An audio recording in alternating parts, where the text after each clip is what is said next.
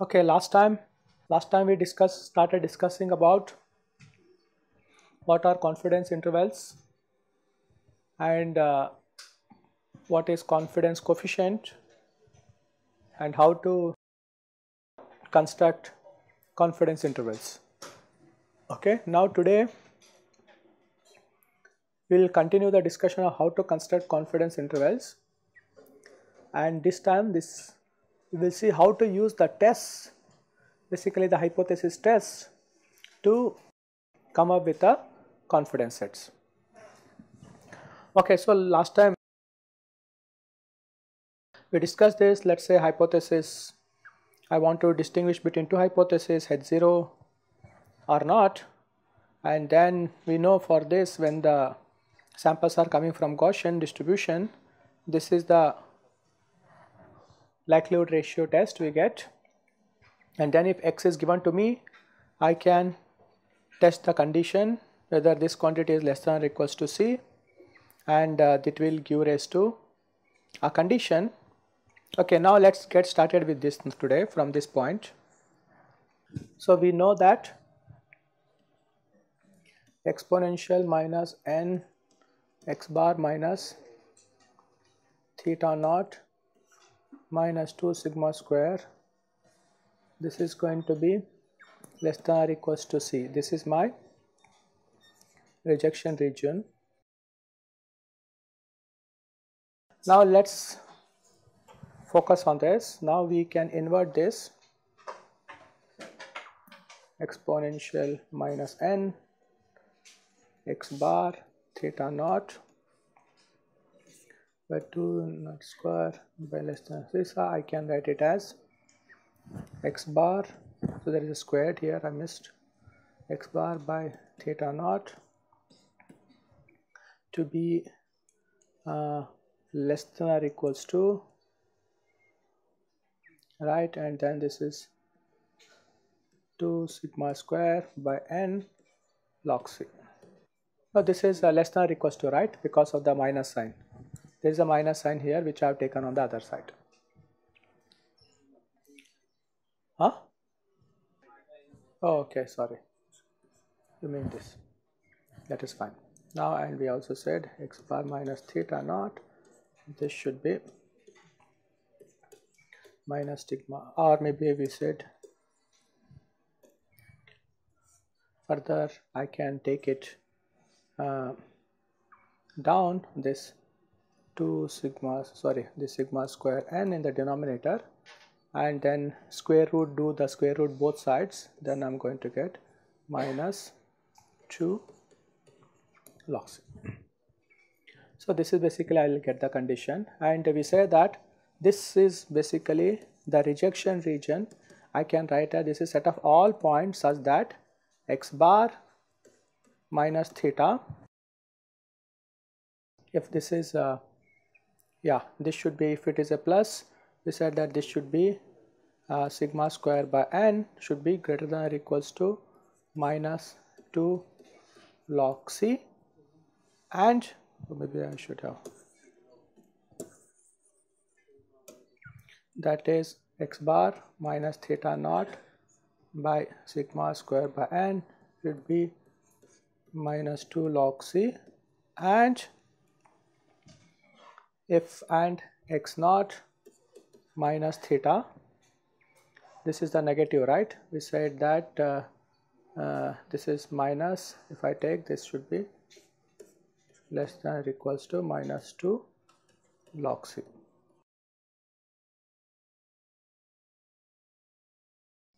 And I think there should be a square root here also. Agreed?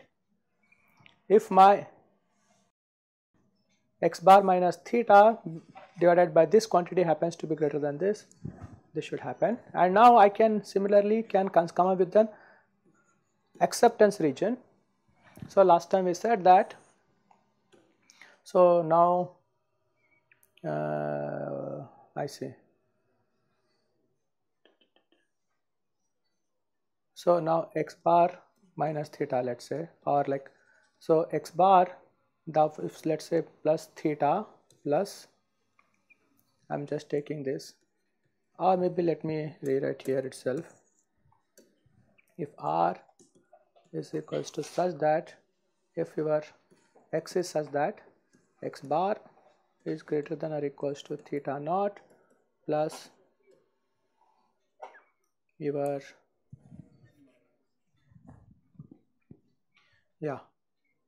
this sigma square by n and minus 2 log c, and x bar is less than,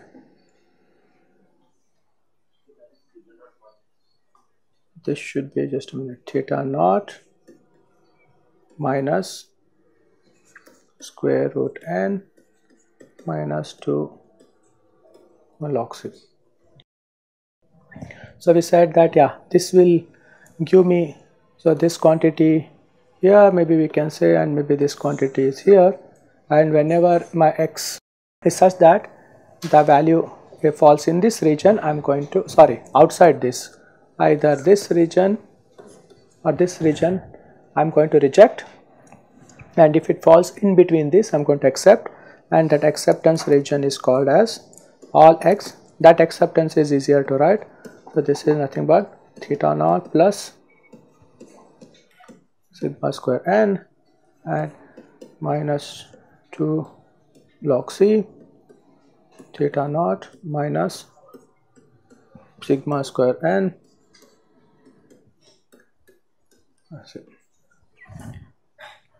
So now I want to do a little manipulation on this side. A is nothing but x such that x minus theta naught divided by square root n less than or equals to minus 2 log c and minus 2 log c. So this is my acceptance region, okay. And now let's say if I compute probability that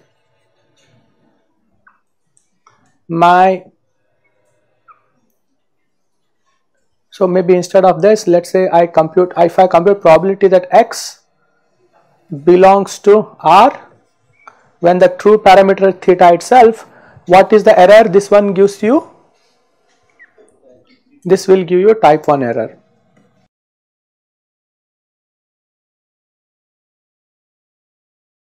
Okay. So now before I continue to see, in a way this is already giving me some kind of hint that I am looking for x to be in this particular interval. When I have to accept x to belonging to this my null hypothesis, it has to belong to this. So this is giving me, if I am going to invert this, why here I am looking as a function of x, but what if I fix x here and look for all theta which satisfy this condition? Maybe that will give me a range of thetas that potentially explains this sample x. In that way we can invert this to get up our confidence set. Okay, before we go into that, let's look, I want to write this in a simplified terms. First let Z be standard normal distribution. Now I am going to say that probability Z greater than or equals to some Z alpha by 2, this is equals to alpha. This is my definition. Now I am basically saying that for a given alpha, Z alpha by 2 be such that this quantity holds, this probability holds. What I am basically saying, suppose this is my Gaussian and I am basically looking for probability that Z will be taking value larger such that that probability is alpha. Let's say if my Z, if it takes, huh?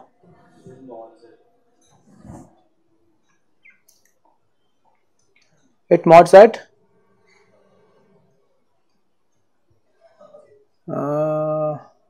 Okay, so now let's for time being only put only this quantity. I want to.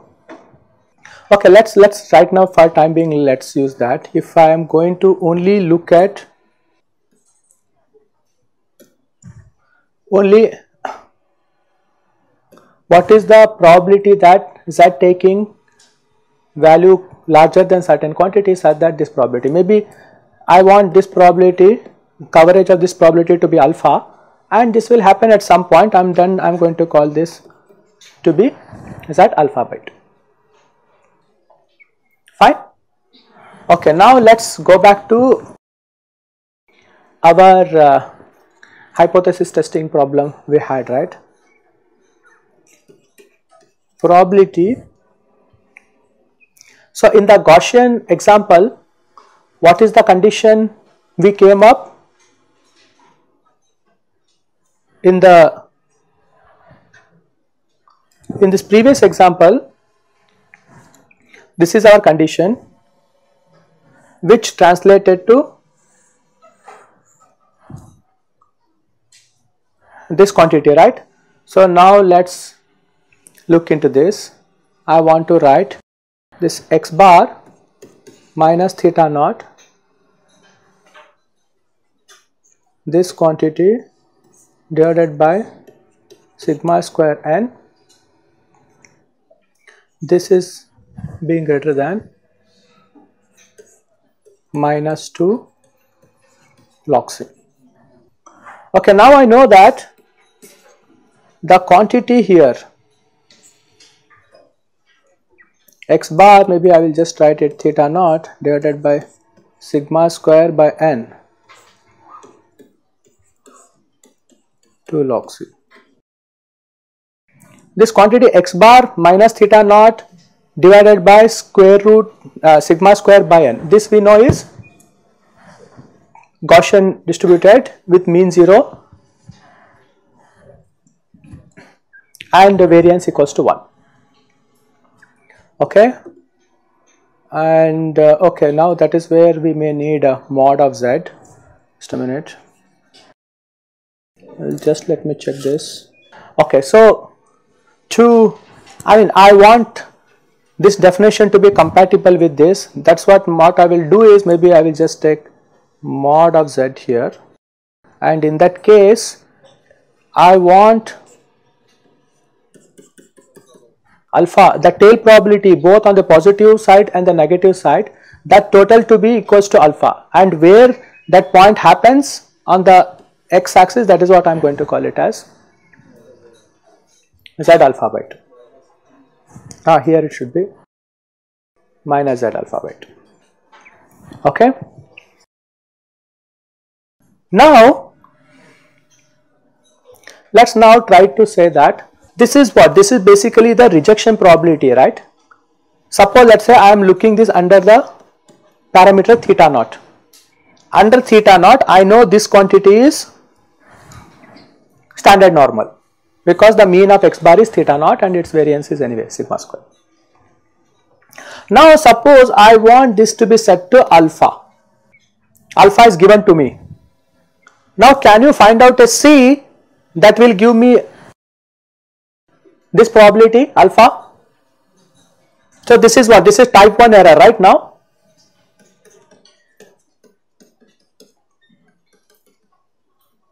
I want type 1 error to be set C. Now I am asking give me a test. When I say give me a test, yeah, you can say okay, take this LRT test, but the LRT test, remember, you have to give me the value of C.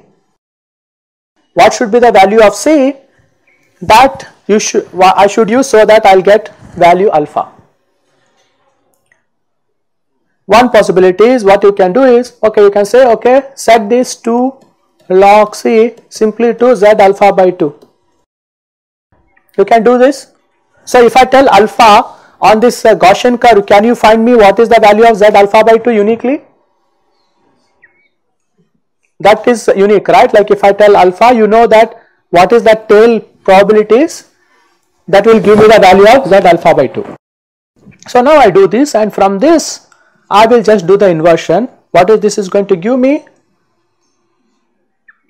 Z square alpha by 2,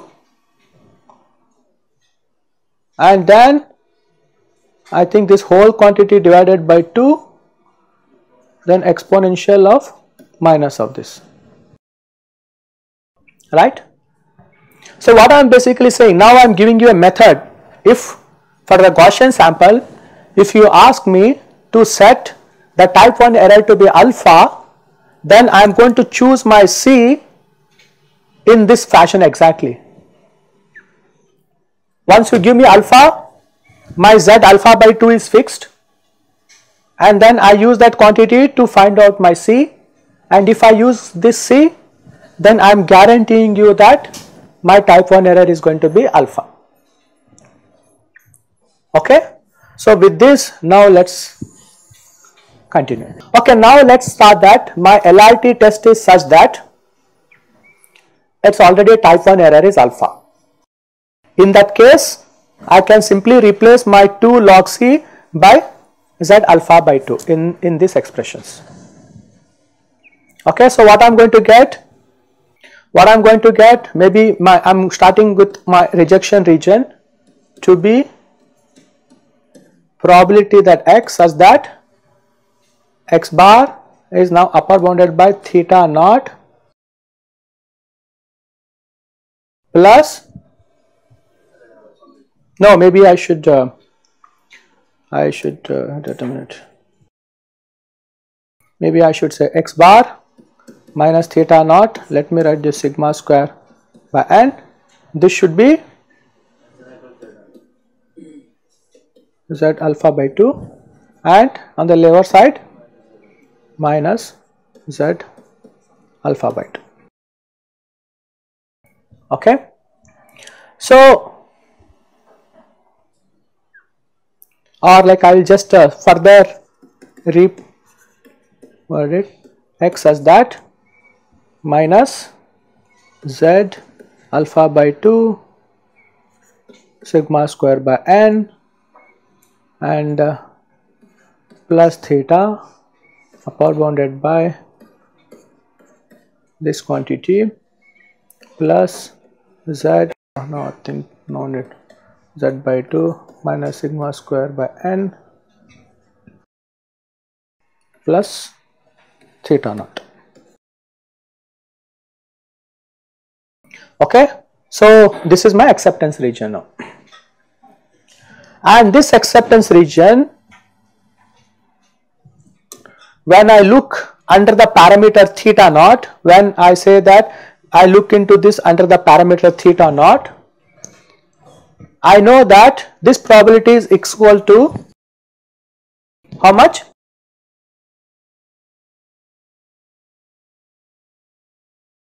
How much is this going to be? This is going to be 1 minus alpha. Why not alpha? Yeah, because this alpha was set on the rejection one. Now this set is the complement of that. So this is going to be 1 minus alpha.